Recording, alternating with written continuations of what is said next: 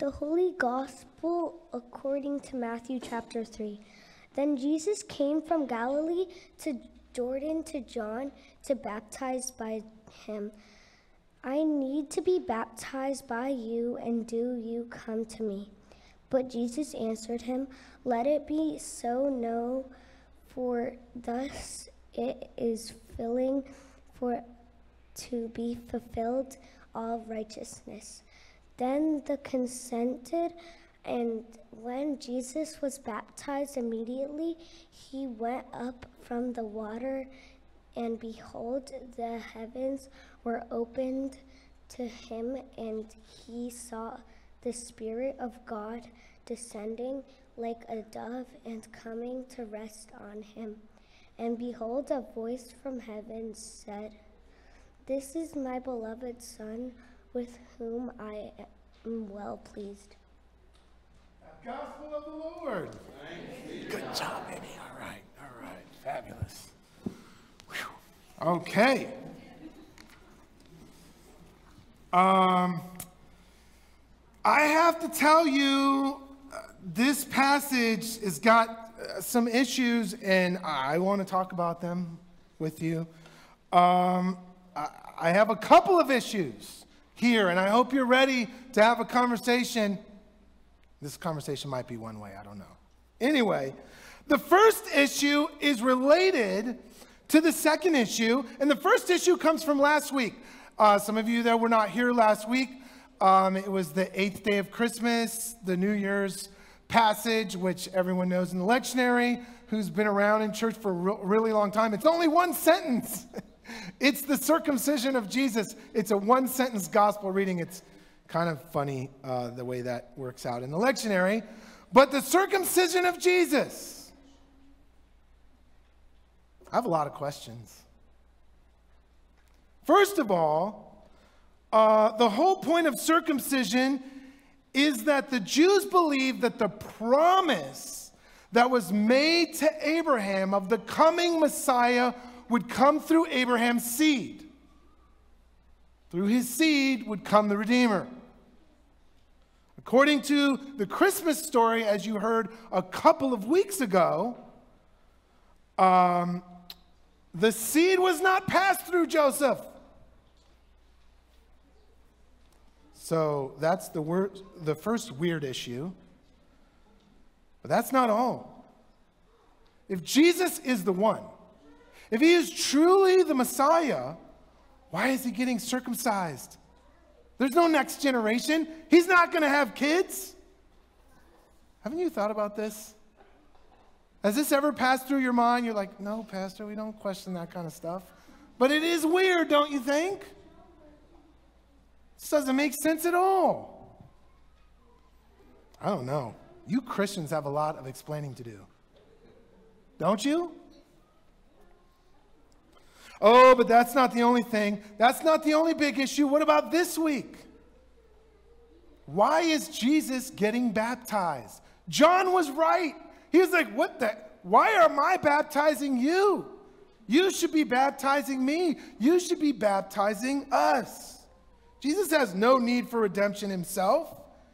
He's supposed to be the Redeemer. The whole important point of Jesus' sinless perfection is that he doesn't need redemption himself.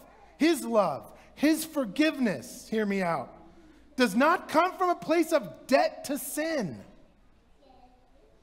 His grace is unconditional. That's the whole point of that. My grace toward others comes from a place of debt, right? Someone does something terrible. What do I say? Oh, everybody does that. We're all in the same boat. I do it too. I've probably done worse than that over my life. Right? Don't we say that? We're all in a place of debt. We exchange it like, hey, I'll forgive you if you forgive me. You know what I mean? This happens in our spouse relationship all the time. But Jesus doesn't have that relationship to the world. Jesus is the perfect, unblemished sacrifice. So he can credibly and truthfully give grace unconditionally without needing it himself. So why is he getting baptized? Now you're with me, aren't you? What is the point of this? My baptism and your baptism helps us in times of trouble, right? To not lose our faith. When we really have doubts and we're like, oh my goodness, have I fallen away? We say, wait a minute, I've been baptized. Wait a minute, I've been baptized. Sinner and all, into Christ I've been baptized. Some say, haven't I passed the point of no return? Haven't I gone too far? Oh, wait. I've been baptized. Our culture has this problem a lot. More than you would think. We learn that our baptism is an anchor against this stuff that we get from our culture. It's an assurance of God's love. We realize we belong to Christ. You hear that in the baptism ceremony. We are forever united to his life, death, and resurrection. We are a permanent member of the body of Christ, which is the Christian church. But Jesus, he's the foundation and the cornerstone of the Christian church. Why does he need a public inclusion into a church that he owns responsibility for and has purchased at a price with his death on the cross? Answer? You might say, oh, well, Pastor, it's early in the Gospels. He hasn't died on the cross yet. That's even more reason for him not to be baptized. So why? Why was he baptized? John was right. Jesus appears to not need baptism. So why did he get baptized and why did he get circumcised? You're looking at me like I'm crazy, right? We know you're crazy. Way before this. Answer. It's important for Jesus to be a part of God's chosen people. It's important that Jesus comes out of the Hebrew community. It's essential that Jesus is a Jew, raised in the Hebrew tradition. And the most important part of that was his circumcision. It was the mark of being a Jew. It's at that moment, at his circumcision, that his name, Jesus, is proclaimed to the public for the first time. This is when the name which is above all names was made known to the world.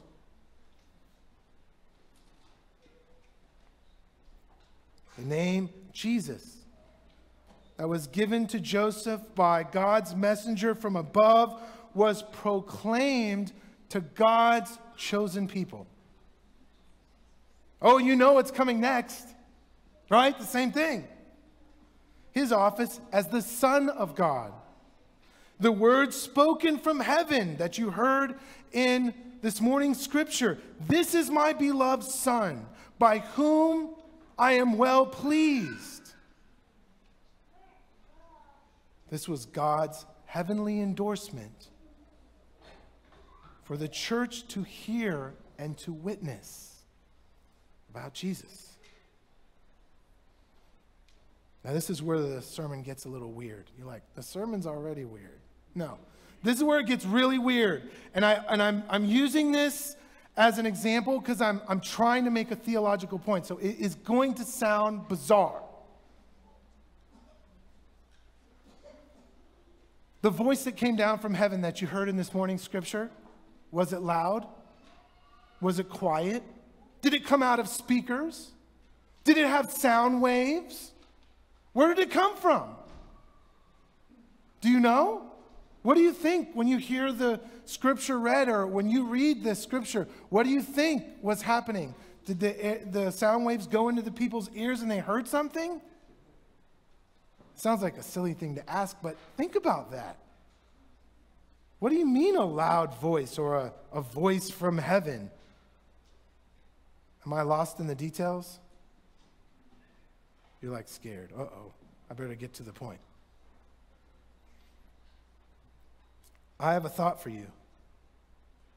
If a person, a non-believer, got in a time machine, went back 2,000 years to the moment that Jesus was baptized, got out of the time machine, walked out to the river, all the people were gathering. There's two men in the river there, John the Baptist and Jesus. All of a sudden, Jesus comes out of the water.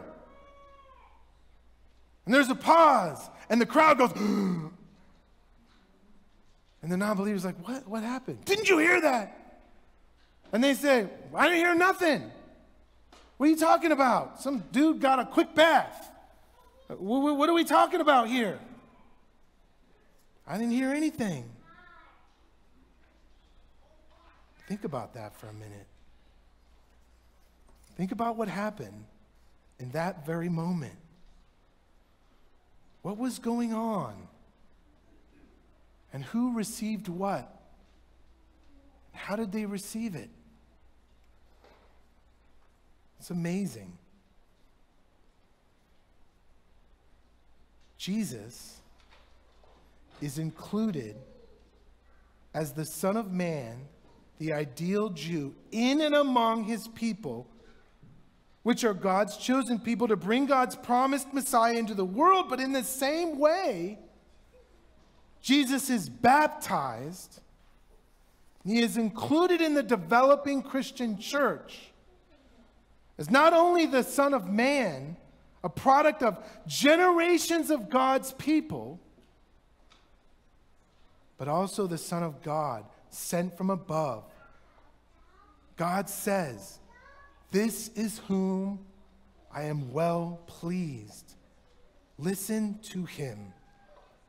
This marks the beginning of his ministry. This is the beginning of Jesus' public ministry. People saw him as the Messiah for the first time, and God endorsed it to the church, who was able to hear. At that very moment, what happened? He was sent out into the wilderness to be tempted for real. Not in theory, not kinda, he was there 40 days to be tempted in the wilderness. But before he goes, he's baptized. Christ's obedience, his participation in the life of the Hebrew people, and his practice in the emerging Christian church is not an abstraction, some theoretical concept of perfection. It was a real life, practiced, lived, and breathed obedience to God's law.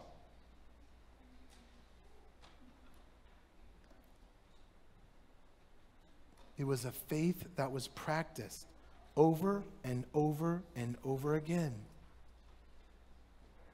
As I was sitting with a parishioner last week, we were having lunch, it was fun, and we kind of talked about, the last couple of years and how churches attendance has ebbed and flowed and all this kind of stuff. And we talked about weekly attendance versus once a year attendance. We're coming off of Christmas, and we saw so-and-so, we haven't seen them in a year, And we were just talking about, sparsely attended church and everything. And we asked ourselves, why do we go to church every week? Why not just once a month or once in a while? Why every week? And first of all, I said, I work here, But the conversation kind of progressed, and we were thinking, we practice our faith. It's a repetition that's important to do. It's important because the service that we have is ingrained in us. It's a part of our being. I have friends that come from out of town that grew up with me in California, and we in our non-denominational church days, and they're very thrown off by the fact that every time they come here, we say the same thing. You guys say the same thing every service, same prayers, same words. What's going on? Be spontaneous, right? And the thing is that service, I know that service when I leave this building and go out into the world. I can repeat that entire service, not because I'm a pastor, but you can too. I start any one of the things that we say at service, and my girls will rattle them off, right? Or if I'm at lunch with you all, and we start saying the Apostles' Creed, you guys start saying it with me, right? The Word of God has been placed upon our heart. It's ingrained in us. It's part of our being. We hear the Word of God, and we respond. God has actually written His Word in our hearts. And to the non-believer, it's just gibberish. It means nothing. They don't hear it even if they could hear it. But to the faithful, these words are the cornerstone and the foundation of our faith. Amen?